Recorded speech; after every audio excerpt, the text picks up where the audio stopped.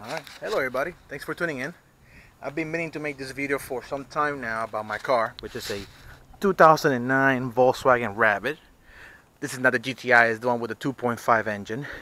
Basically what I want to talk about is, should you buy one? Should you not? And if you decide to do so, you should make an educated purchase, basically.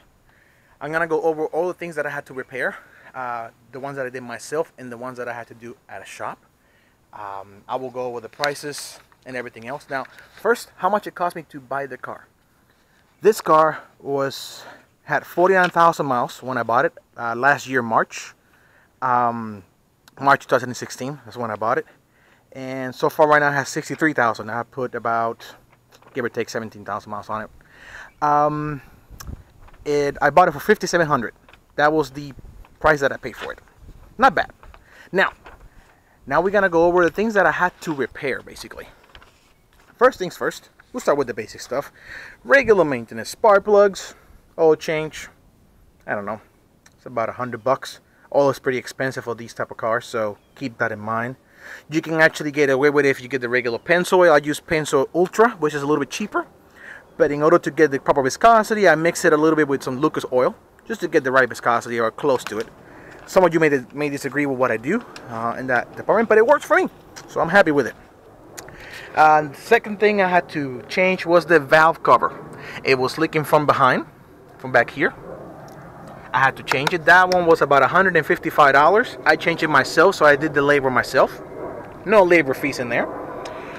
Next thing I had to change was pretty bad, was the vacuum pump, which was down there.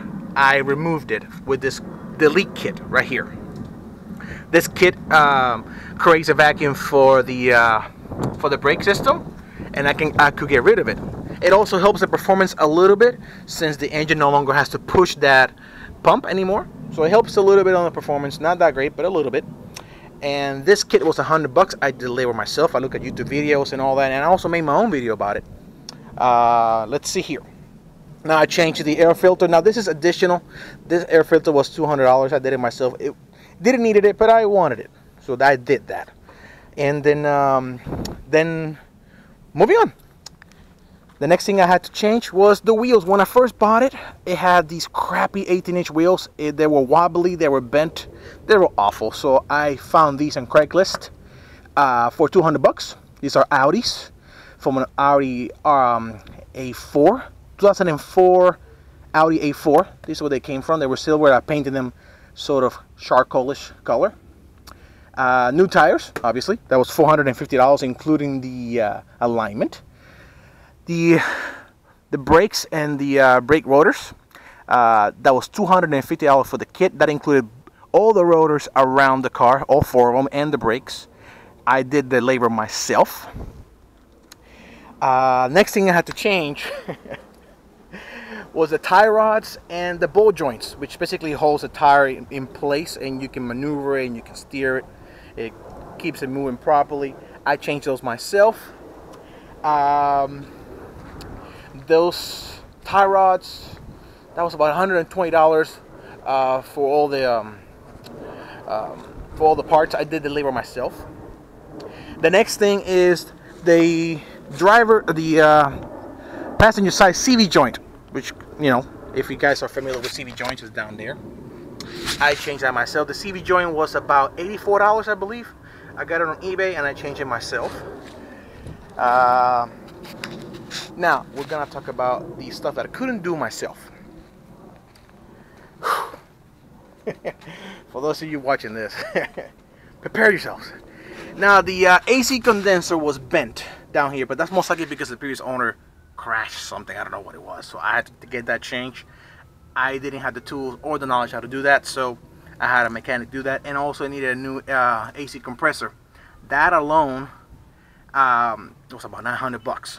So I'll also give you the grand total at the end. Now the good about this car is that if you get this car in manual with this engine and the manual transmission, it is excellent. Also, one huge plus is on the insurance groups. This car ranks one of the lowest ones, primarily because it has a lot of built-in security systems, built-in, well, basically security. and that lowers your insurance dramatically. I used to own a 2008 Suzuki SX4 little hatchback. I used to pay close to $100 on that one. This, $34. That's how much I pay a month. I love it. I mean, I can't complain. I mean, you lower your insurance as long as you don't have one that has a rebuilt title. Make sure if you purchase one, get one that has a clean title. All right, it helps a lot in the insurance. A few other upgrades that I've done was the RA coils. Those are about $100. They just get better spark a little bit. The performance increases just a smidget. It's not ridiculous, but it helps a little. Now, let's talk about a few cons, primarily in the inside. Because the engine and transmission, if you buy a manual, they're pretty solid. Now, these seats tend to worn out in this area a lot. And let's see what else. Oh, back here, this is the most interesting part. I took my boys to the Disneyland once with their friends, and I jammed it all in here. There was like 8 kids in here, and they put their elbows in this side of this elbow rest, and apparently it just came right off.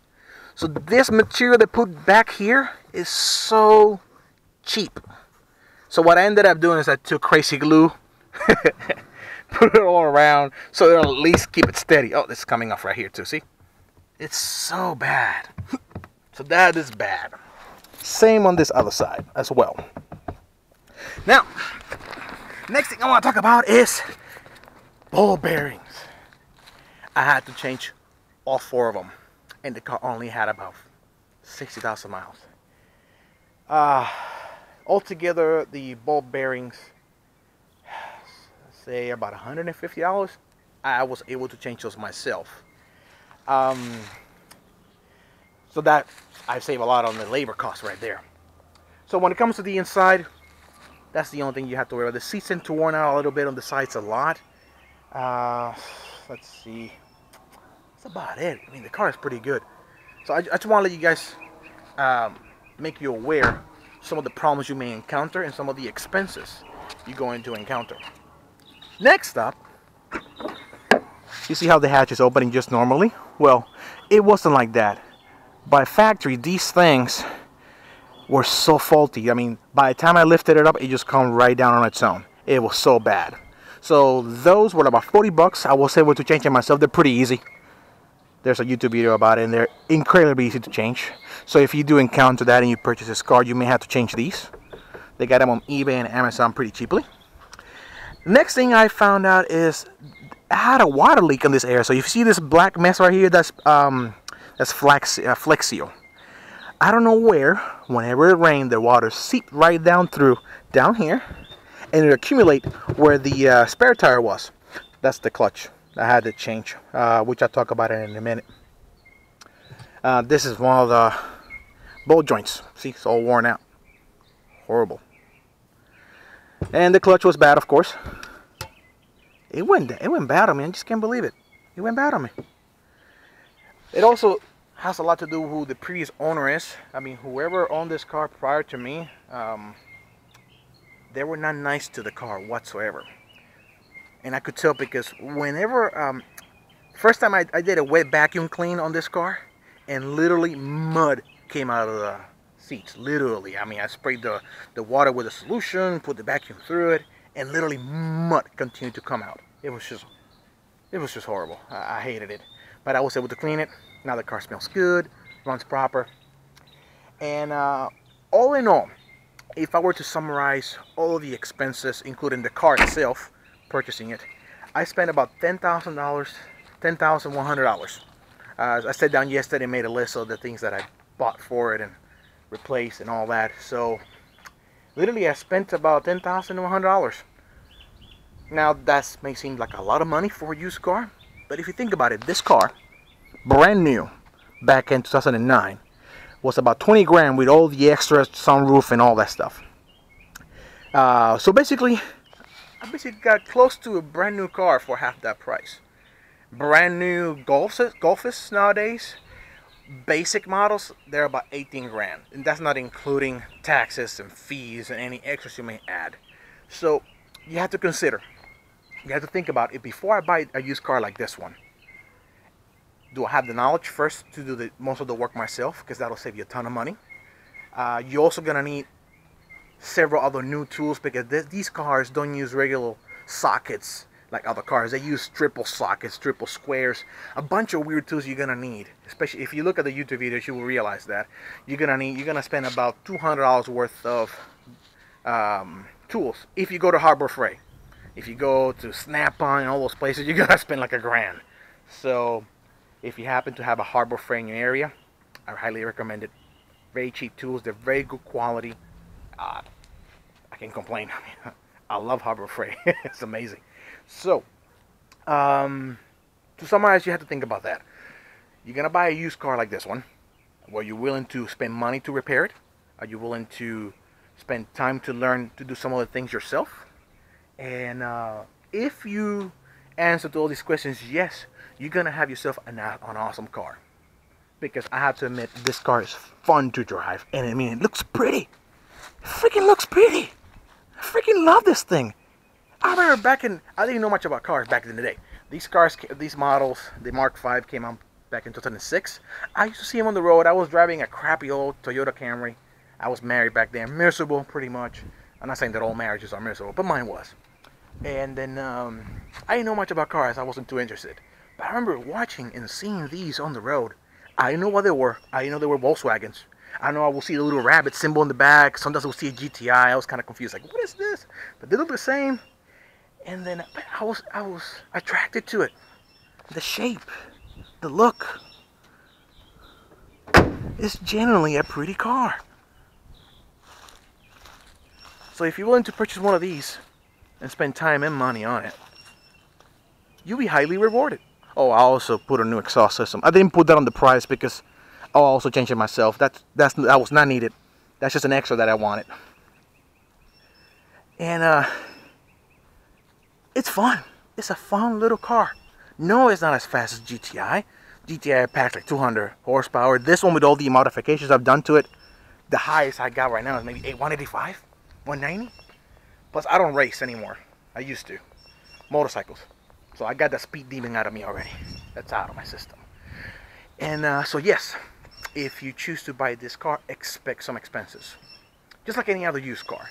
But this one, should I say, is slightly more temperamental than a Toyota or a Honda.